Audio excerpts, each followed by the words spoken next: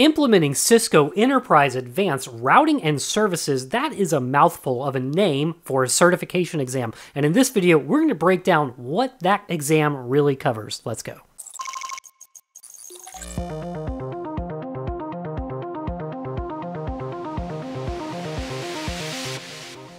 The ENARSI exam really will take your skills from good to great. And before we break down what that exam covers, if this is your first time visiting my channel, and you'd like to grow your IT skills and your IT career, click that little subscribe button, the little bell. It's free to click, and that way you'll get alerted when new content comes available. All right, the ENARSI exam.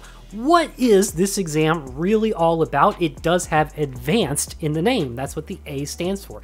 And that really is true. You have to be on an advanced level of routing and services in order to pass this exam. Really what I'd like to say is if you're familiar with the previous CCNP exams, there was ROUTE, there was switch, and there was TSHOOT, I like to think that if ROUTE and TSHOOT had a baby, it was this exam. And of course, you know that I'm affiliated with CBT Nuggets, and you're wondering if CBT Nuggets is going to cover this exam. You bet, it's in production right now. Keith Barker and I are ripping through some of the skills. I'm going to cover some DNA Center content, and Keith Barker is covering, well, a lot of this course. And you know who else is recording a lot for this course? Jeremy Chara. That means this course is going to be covered by Jeremy Chara, Keith Barker, and then I've got one little skill at the very end. I personally have been peer reviewing some of his content on OSPF for both Encore and the ENARSI exam, and it's so much fun to do. So let's break down what's really on this exam and talk about the skills that you'll need to have in order to pass. Here we go. I've brought up the exam topics for the ENARSI exam right there, the 300-410.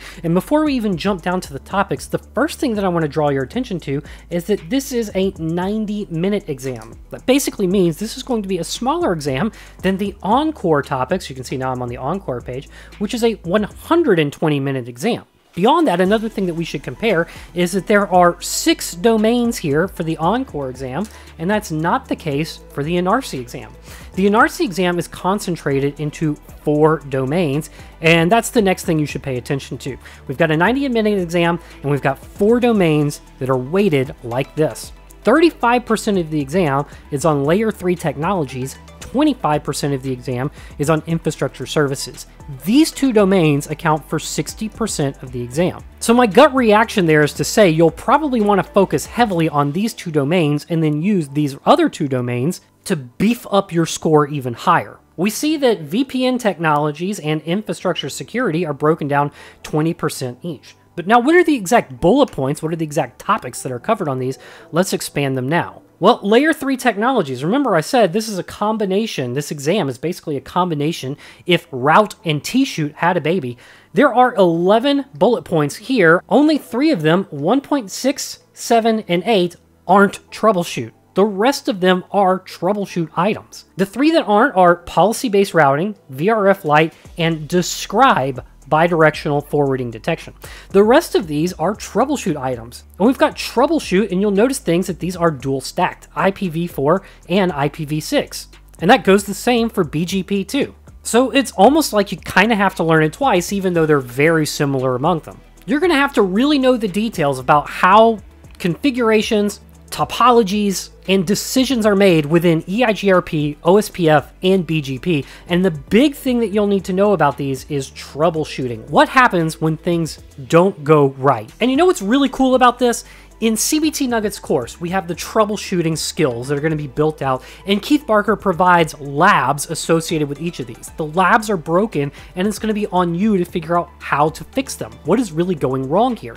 And one of the cooler things about it too is maybe the topic is troubleshooting an OSPF area that's failed, but he'll throw in additional things in there that's not only the area has a broken piece somewhere, but also something like a timer is off. It's a really excellent way to beef up your skills when it comes to troubleshooting and prepare you for this exam. Keith is one of the best in the biz, if not the best in the biz, and I feel honored that I get to peer review this content. So immediately, this 35% domain, the Layer 3 technologies, well, this is already a pretty big one. There's a lot of stuff that you'll have to really know and understand in order to troubleshoot when this stuff doesn't work.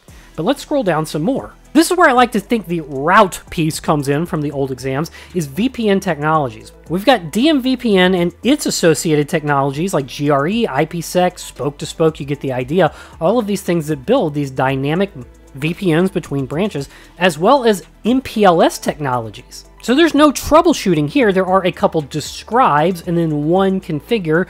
Configure meaning you need to know the commands to actually make this stuff happen. And this is where I like to think the route section comes in. There's also the security section of it, and you could make the argument that IPsec also is a pretty big part of security. But now we're back into troubleshooting. 3.1, 2, and 3 are all troubleshooting security problems.